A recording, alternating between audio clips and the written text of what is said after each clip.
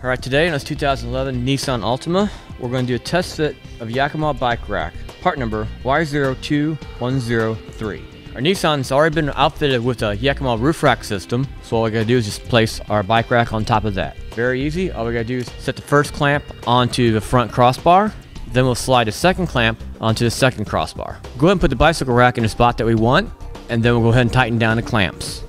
Okay, with that, our bike rack is already loaded up onto the roof rack. Now let's go ahead and load up a bike. First thing we'll do, we'll push the wheel loop up and towards the front of the vehicle, and we'll make sure that the strap for the back wheel is out of the way.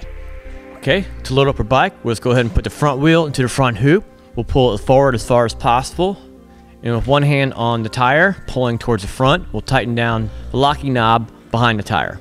Alright, now we'll go ahead and move on to the strap for the rear wheel. Okay, and with that, our bike rack's already loaded up.